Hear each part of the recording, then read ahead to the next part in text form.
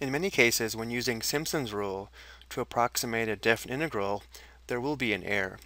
However, as n increases, the error will decrease. And remember, for Simpson's rule, n must be even. So in this question, we want to determine how large should n be to guarantee that Simpson's rule approximation of the given definite integral is accurate within 0.1 or 1/10.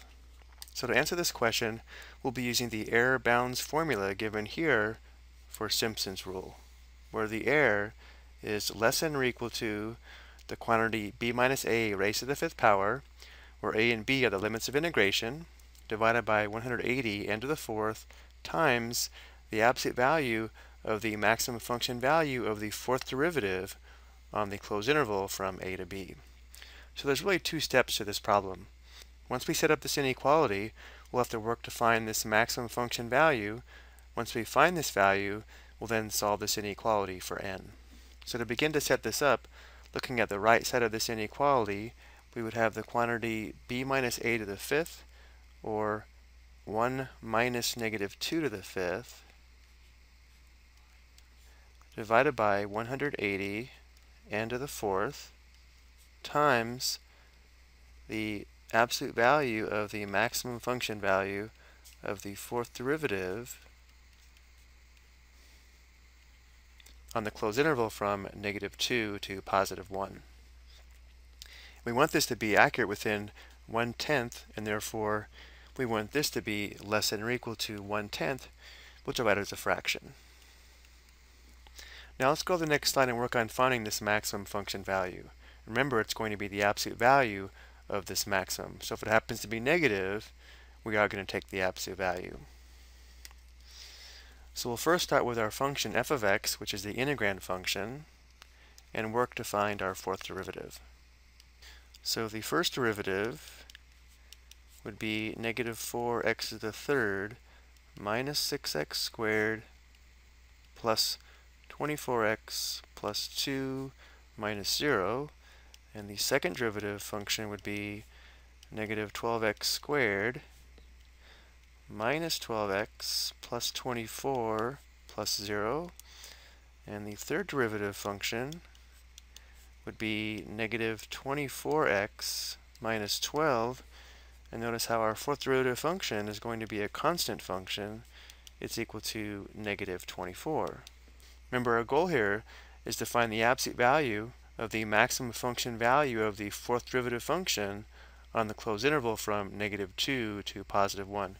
But because the fourth derivative is a constant function, we would just have a horizontal line through y equals -24. And therefore, in this case, the absolute value of the maximum function value would just be the absolute value of -24, which would be +24.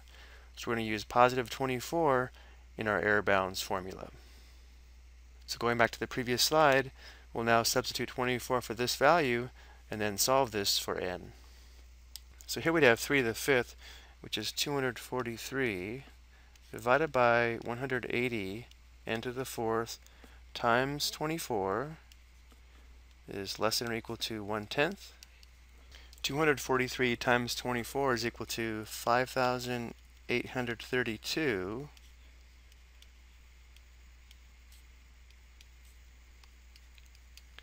And now from here, let's clear the fractions from the inequality. One way of doing this would be to multiply both sides of the equation by 180 n to the fourth. Notice on the left side, this simplifies nicely to 1. And on the right side, these two do share a common factor of 10. This simplifies to 1. This simplifies to 18 n to the fourth. So now we have 5,832 is less than or equal to 18 n to the fourth. Now if we divide both sides by 18,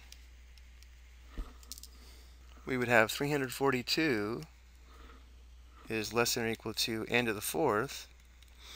And now we'll take the fourth root of both sides of the equation. We'll have to get a decimal approximation for the left side. So we would have n is greater than or equal to approximately 4.24 or if we want, we can write this as n on the left side, n is greater than or equal to 4.24. Remember, n is a number of subintervals using Simpson's rule, and n must be even. So notice how 4 would not satisfy this inequality, and we can't use 5 because 5 is not even, and therefore to answer the question, we would have to use n equals 6 to guarantee that Simpson's rule approximation of this integral would be accurate within 1/10. So that is one thing to be careful about when determining n for Simpson's rule. N must be even. I hope you found this explanation helpful.